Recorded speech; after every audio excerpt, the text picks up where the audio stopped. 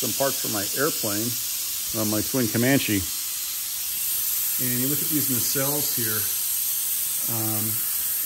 I just bought this airplane. What you'll notice, it's kind of strange. If you look, you'll see that like all these, I just stripped this with a paint stripper, and I ran a coat of epoxy primer over it just to protect the fiberglass. But you can see there's like these huge kind of scratches all over this thing. And you see all the pitting.